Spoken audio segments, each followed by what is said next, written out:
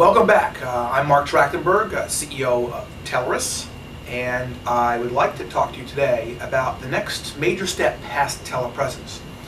If you remember my last video session, we talked about the value of telepresence, this immersive environment that allows you to meet over distance naturally, like you were face-to-face with somebody. Well, there has to be the next step. If telepresence is immersive, delivers you that video, audio, and experience quality, we have to be able to deliver somehow the tools that lets us interact over great distances. Teliris InterACT Table is this surface computing environment that allows any type of content, whether it is audio, video, still pictures, Word documents, PowerPoints, anything. And it brings it forth in an environment that is completely unrelated to the computer platform that it was written on. And no, this is not the Microsoft Surface table. This is Teliris's touch surface environment. It is content independent. It allows me to really focus on the content. It is truly an environment that delivers content independence with a natural user interface that really is transparent. What I mean by natural user interface is that it works like you work. It sort of feels right because you're using your hands, you're using your common gestures to allow you to interact with stuff that you would normally do like you had a piece of paper in front of you. The key thing about this technology is it really tries to emulate and give you additional functionality as if you had that content sitting physically right in front of you.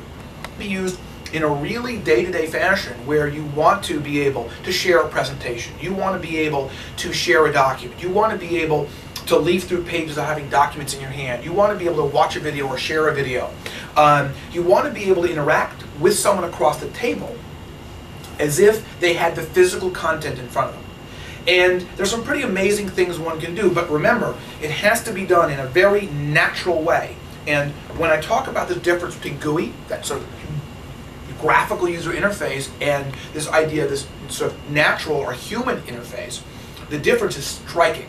You are not instructing a computer to do something.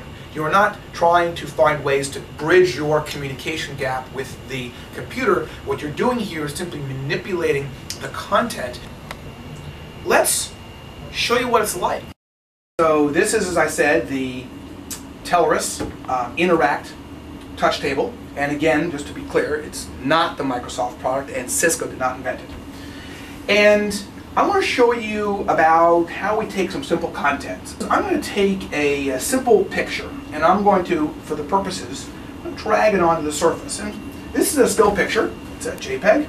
And I can resize it. I can move it around, right?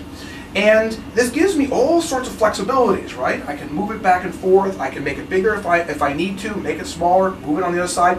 And it's sort of a natural way you would have if you had a picture in your hand. Now, I know you've seen this on the Microsoft product before, so let's get a little more deep into this. Let's park this still image over there. And as remember I said, we can use any content. So let me pull up an HD video. And here is a full-length, full-running HD video. And we can do everything we can to this document that we could to the still document. We can move it around. We can resize it.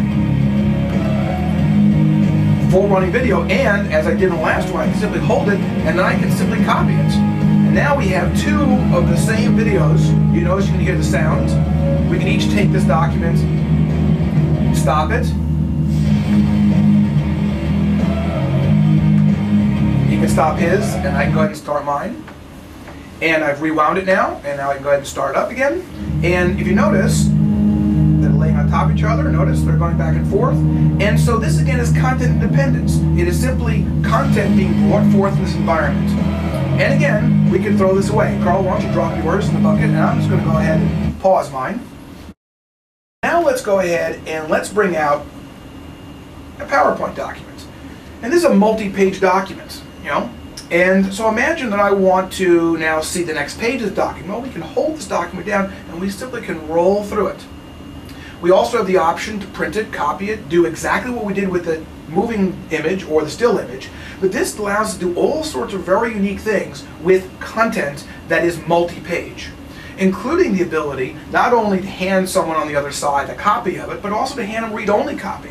So I can literally go ahead, copy a document, give them the read-only version, and when I scroll through this document, it will scroll through also over there, allowing me to be in control. So we have content here, right? This idea of abstract content. We have documents, PowerPoints, Word documents, so on and so forth, but there's no way to edit any of this on this table because this is a content delivery environment. So we have another application here that basically brings up a PC, and we're actually connecting to a PC that is running in the corner. And this is actually a Windows Vista machine that's running some applications.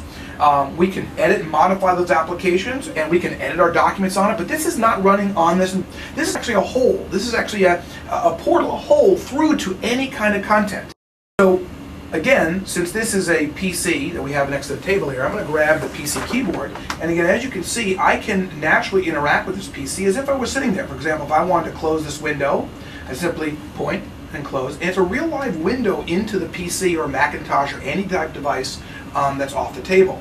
So that's another piece of content that we have. Still content, dynamic video content, PDFs, Word documents, and then access to the real operating system.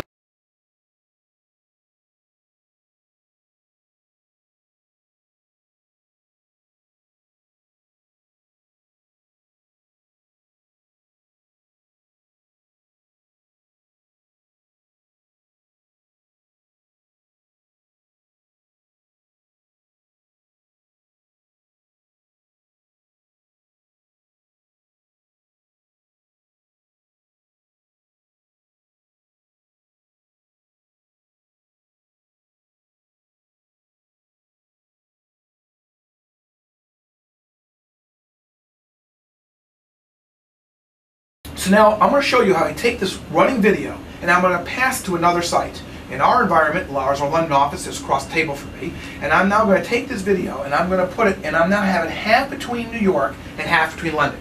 Now let's cut to London and show you what it looks like. So from the London side, that live running video will come across half in New York and half in London, and the person now in London will, like the other side, just simply grab it, bring it to him, turn it around so we can see it, and he has full control of this piece of content. Now it's on the other side of the ocean. He can do everything that any of the other users can do. For example, he can then go ahead and give a command and copy that document, right? He has that copy document next to him, so he can run it as he wants, and now he can hand the first one back if he wants.